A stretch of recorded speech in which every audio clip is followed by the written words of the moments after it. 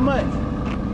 Out the door, taxes and everything, I think it's $97,000. 97,000. I got somebody on their way now to come pick it up, apparently. We'll see. Wow. Picture the interior. That's all I want. $97,000. Man, we've been admiring this car for an hour. Sure have. Wow.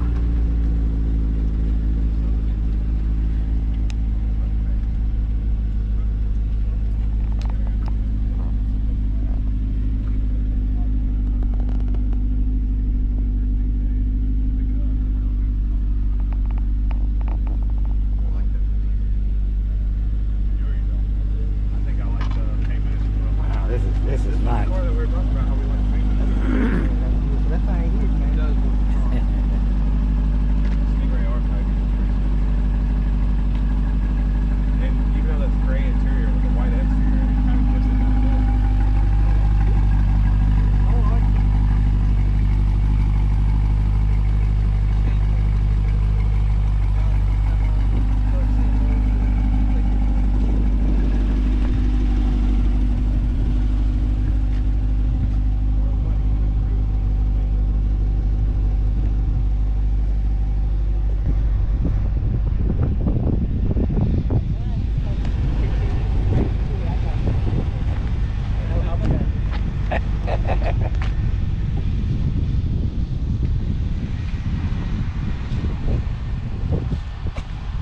I gotta go move there. You gonna park your car in front?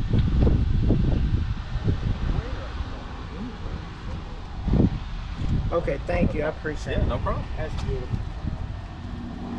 Oh, Wow. how long you guys had it?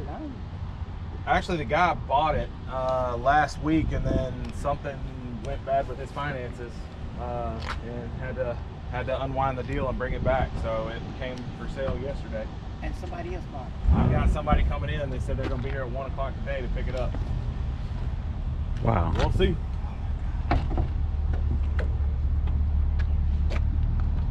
Then that's a convertible. And he a salesman too? Yep, I thought he was. that's his car. Wow. Yeah, he ordered his a while ago. Oh yeah? He's been waiting on it. It finally came in, so he's about as happy as they get. I bet. Now, was he lost money for doing that, right?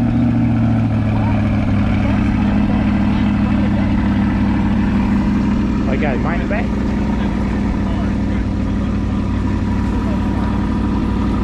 Which just means it's closer to break-in.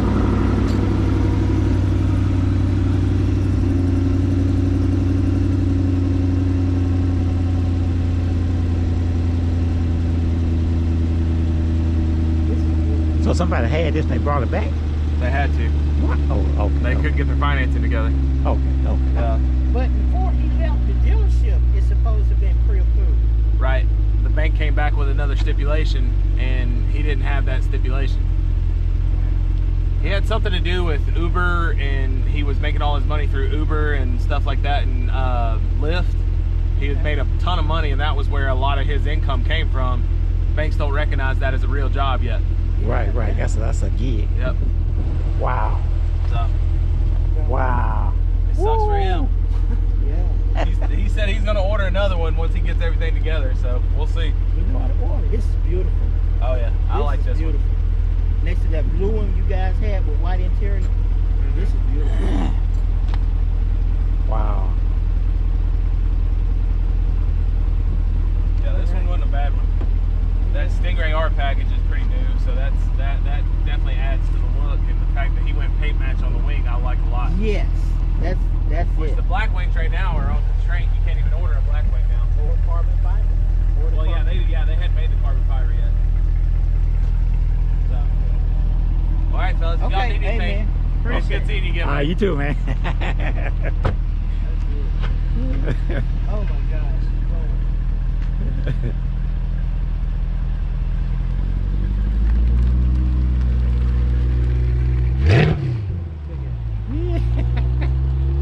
Wow.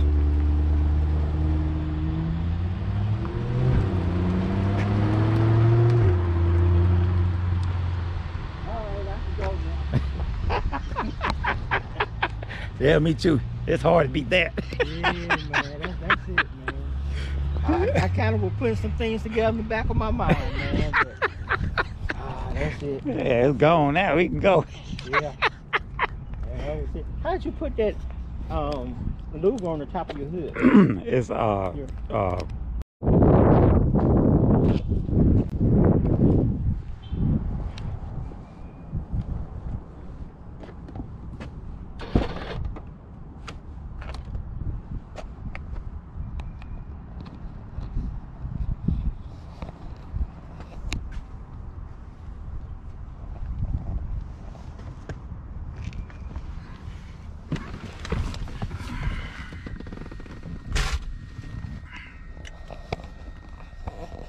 This is John Chef, my C7 Corvette channel.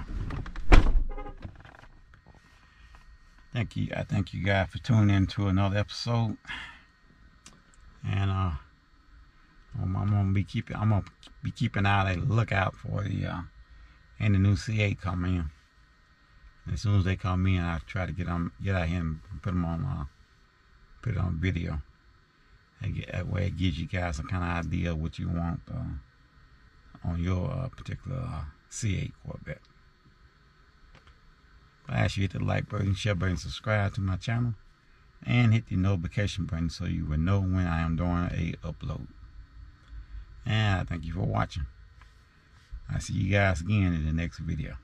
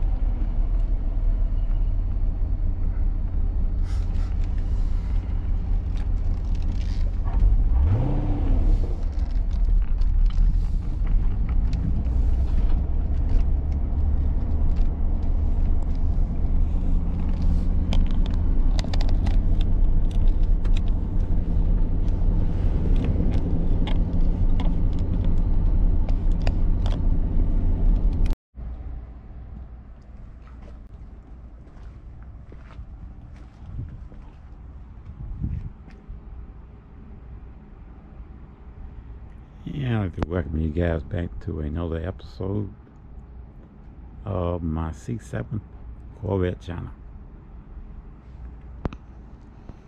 I'm the host, John Chef.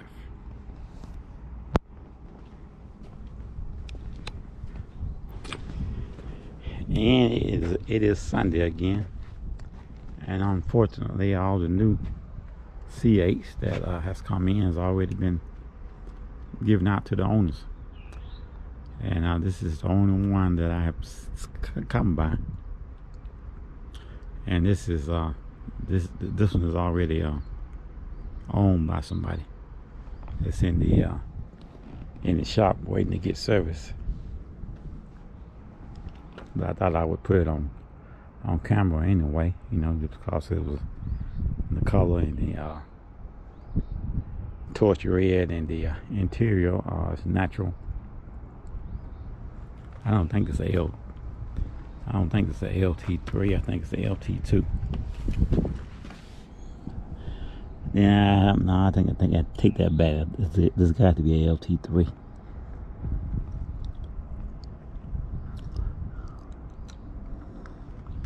It has the upgrade interior in it.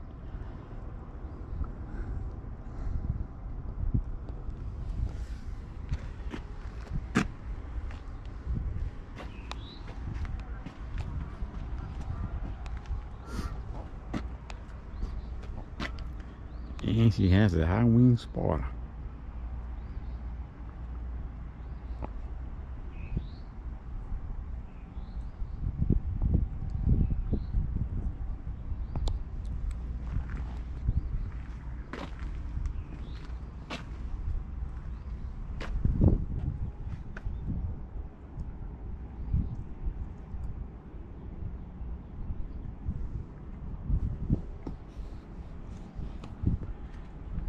This dirt that you see that's all over this, the pollen that's in the air. Unfortunately, it's what you have to deal with this time of year when the spring season starts to come about. You know, all this pollen in the air. When I was younger, I used to get really sick from this stuff because I had an allergy to it. As I gotten older, I guess I grew out of it.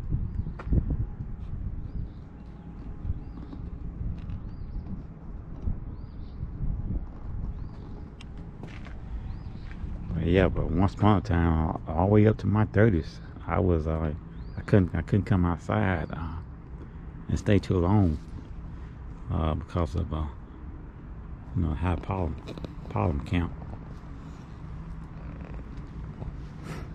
I don't think I started improving until I got like probably close to 50.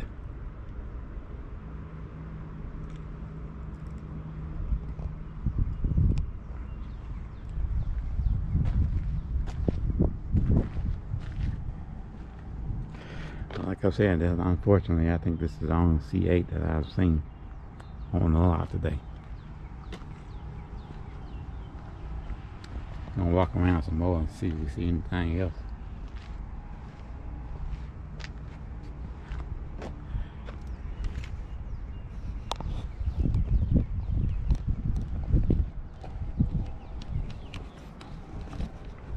Yeah, I hate that it had come to this. You know, once upon a time you could come on a lot, and like I said before, you had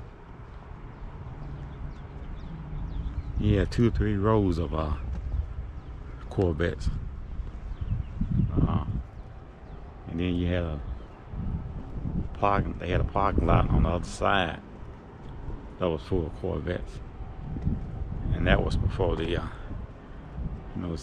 before the C8 went into production. I mean, you just had, Corvettes everywhere out here. So I don't know if it's going to ever get back like that.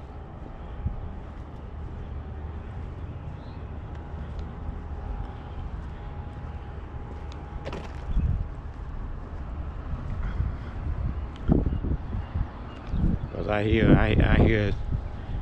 you have a time limit on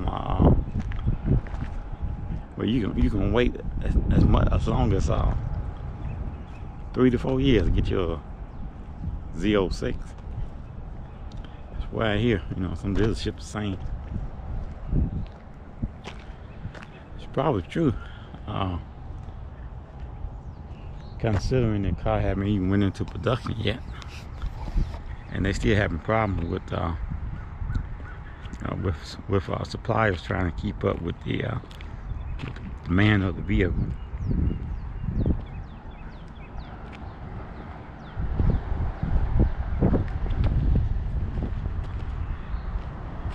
You know, you may not even be able to get a magnetic ride control anymore on your on the C8.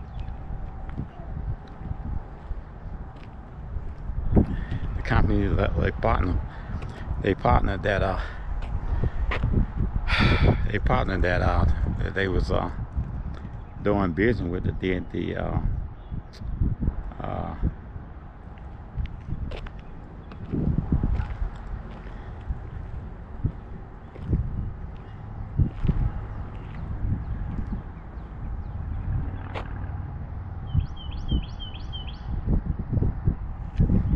hold on a minute. That's my little ride there. Yeah, but they partnered that they were doing business with carbon fiber. That particular company went out of business. They folded. So they had to get another partner that actually that did that. And then, like I said, they may not be able to get the magnetic ride control. They was talking about having a problem with that on some of these vehicles. And then you couldn't get that park and assist, which is when they come available, they gonna have you come back into a dealership and fix that for you. You get a $50 credit for that.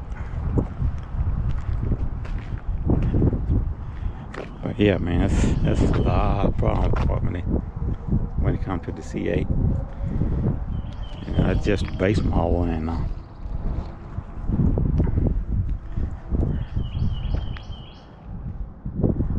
so you can only imagine what it's gonna be like with the Z06. And I read somewhere where some of the guys that actually worked for GM when this car went into production, they resigned or quit because of the anticipation of the problems that they was gonna have with this vehicle. Cause they knew they was building a vehicle that was gonna be hot in demand, and when they was not gonna be able to keep up with the supply and demand of the vehicle. Not to mention all the other problems that it's having. I hear it's having an oil leak problem. And then I hear some people saying they have transmission problems. That's a lot. And I even had a friend of mine that actually worked for a automobile manufacturer tell me that you never purchase a vehicle on the first year of a production, because you're going to have a lot of problems out there that need to iron out. So here we are in 21, 22. So here we are, just going into the third year of this vehicle. I guess you can count it as the third year. It's 2022. They had one particular C8 that was sitting out here, and it was sitting out here, and it was leaking oil as it was sitting out here. I don't know what was wrong with it. But it had a whole pile of oil on the ground. It was that spot right there. A C8 was sitting right there. All that come out of it.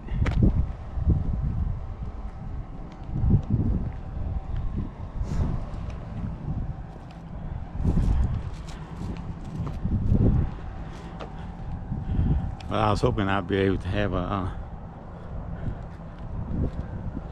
another exciting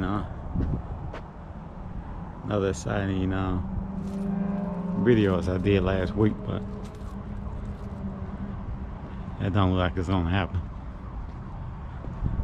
Like I said, they had a nice Stingray R. It's just special edition. And the guy that ordered that car, when he got ready to come, well, he actually came out and picked the car up and took it home. Well, the finance company, the bank, come up with another stipulation because this guy was a well, he couldn't meet those stipulations. This guy was a Uber driver, and he did DoorDash, and he did Uber Eats, and I think he did some other one, Lyft or something. And the banks or the financial companies do not recognize a gig as a job. That's what that is. It's a gig. Almost like you self-employed or contractor. So this for you young people. I know it's a lot of young people doing this. You know, that's where you make a living. That's where you make a living. But you need to have your financial stuff together before you order a car. That way it saves you an embarrassment of someone calling you and telling you need to bring the car back because of your financial failed through, especially when you order one from the factory. And I know how long he probably waited, and then his car come in, and then this happened. Talk about a big leg down.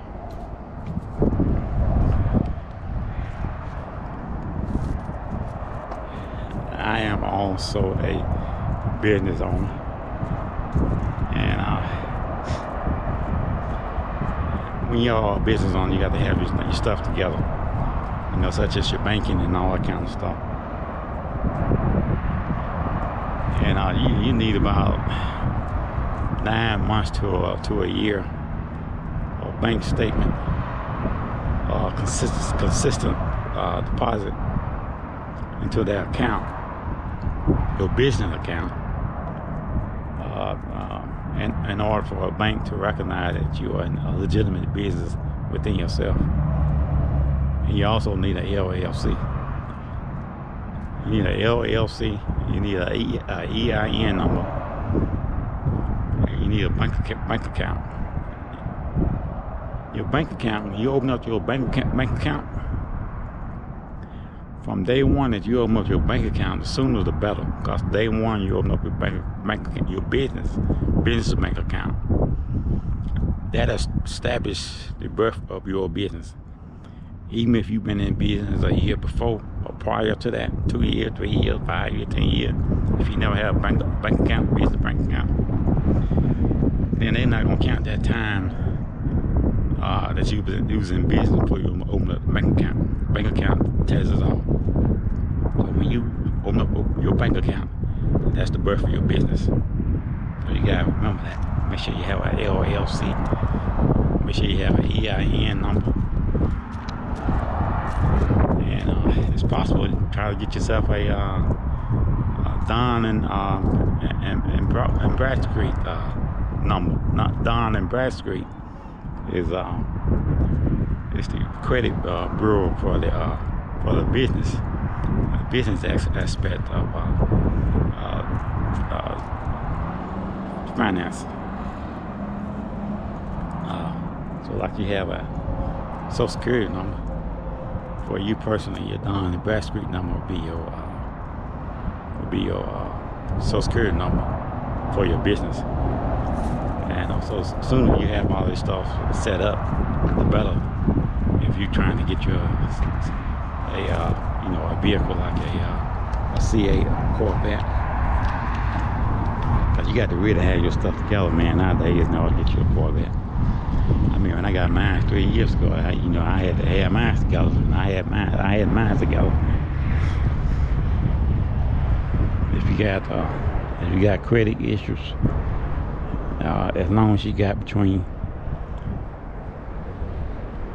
10,000 and 20,000, you can get your vehicle.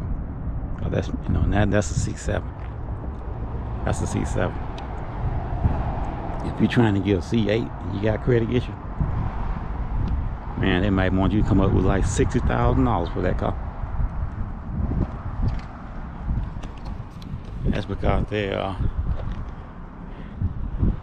selling these cars, man, for $100,000. Some places selling them for $120,000.